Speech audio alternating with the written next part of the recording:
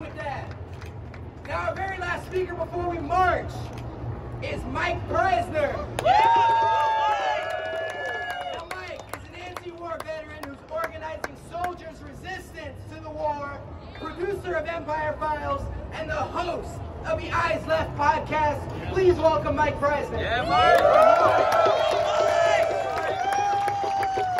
Mike! Y'all excited to take these streets and show the world where we stand? Yeah! Our streets! Whose streets? Our streets! And make some noise if you think what Trump did was a war crime! Make some noise if you think this Senate should remove this president for that war crime! If this government was a people's government, that's what they'd be doing right now. They wouldn't be debating about the strategy of how he did it, or how good or how couth it was. They'd be saying this was a crime and needed to be brought to jail and taken out of office for that crime. Now, I haven't written anything down in a long time, but I did today, because I feel like today is just as dire, just as critical as the days before the U.S. invaded Iraq. When it was critical that people came out to voice their opposition and to start building the networks that were necessary to fight against it. We're at that moment again now.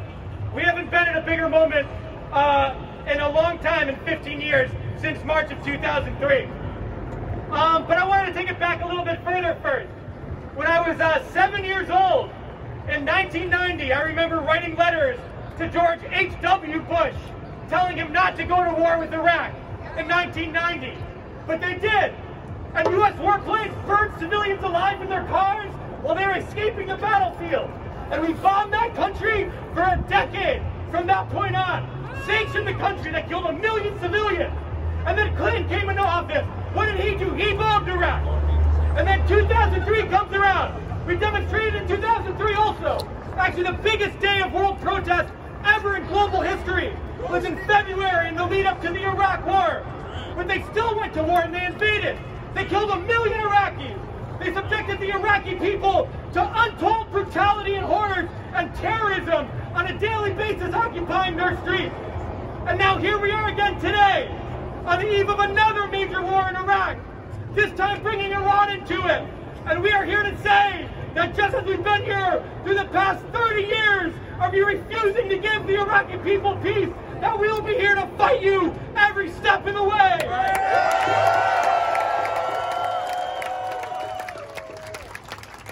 And it's also important to say, and I say this as someone who was a part of that invasion of Iraq in 2003, who occupied that country for a year.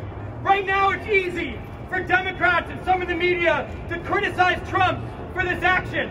But I tell you what, if any U.S. soldiers die in the next couple days in retaliation by Iraqi forces or Iranian forces, they're going to fold very quickly and they're going to be beating Trump for war too.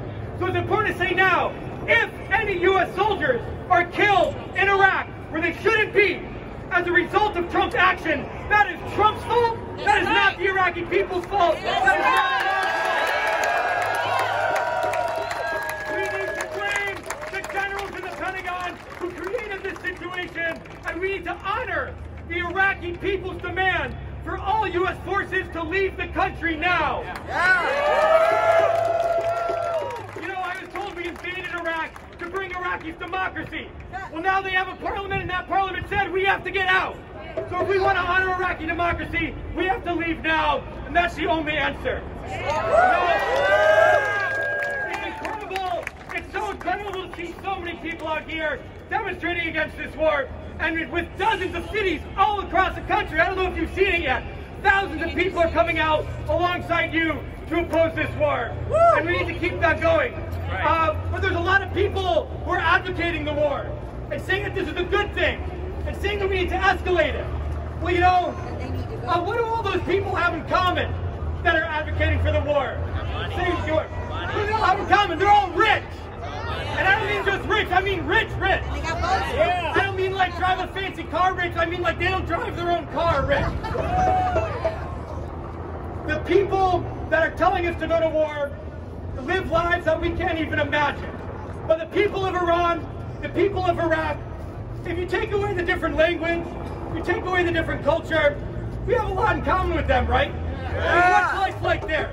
You go to work, try to save a little bit of money, to have a future, those kind of things, the things that we all worry about, right? Can you fathom what it's like to be a Raytheon CEO? Can anyone imagine it? Can anyone imagine what it means, what it'd be like to be a shareholder of an oil company? How about a CNN anchor? Can you relate to that kind of life?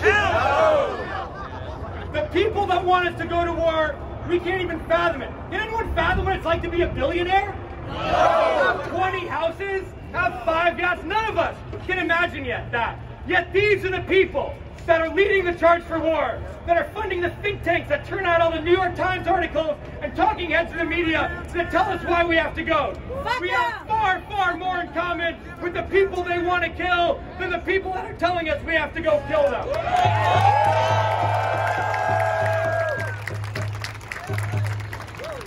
And it's always the rich who make war, and it's always the poor who die on both sides.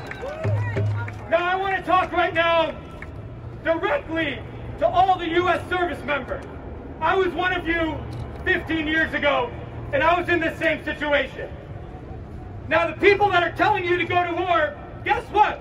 Those are the same people that are calling your phone asking for your student debt payment back. That's right.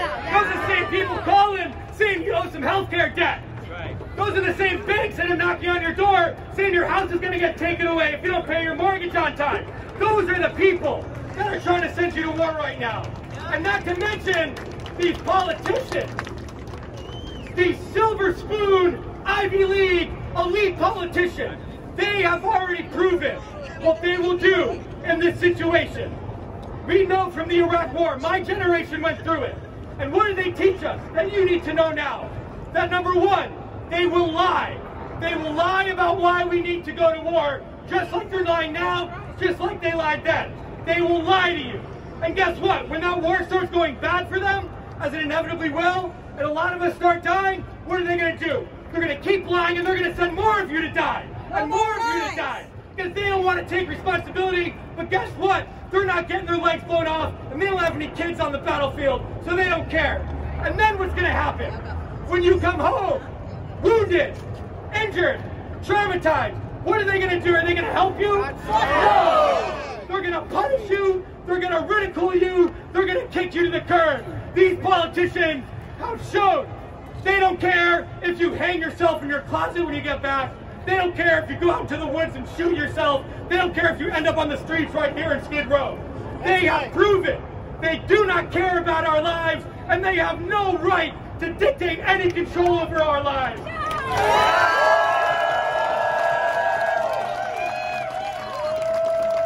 But you have the right, you have the legal and moral right to say no to their orders and say no to their war. Now, I just wanted to say that as I wrap up, yesterday I put out a statement saying anyone in the U.S. military who thinks this is wrong and wants to refuse orders to take part in an Iran war to contact me. And over the past day, I've been talking to over 25 active duty service members who say they're going to refuse this war. That is just with my small statement. And so being here today, you are raising that message, reaching people that can build the kind of movement we have here inside the ranks of the military to try to stop this war from happening. And finally, I'll say that yes, Trump needs to be removed. Yes, it's the right-wingers in the Pentagon in Washington that are doing this, but let me ask you this. We've been bombing Iraq for 30 years straight. Through Democrat, Republican, Democrat, Republican, Democrat, Republican. We've been in endless wars. That's right. Through Democrat and Republican. My entire life, this country's been at war. For most of the people here, your entire life, we've been occupying and bombing. Why is that? It's because imperialism is not a policy of a particular president. It is a system. It is a system that only cares about expanding profit.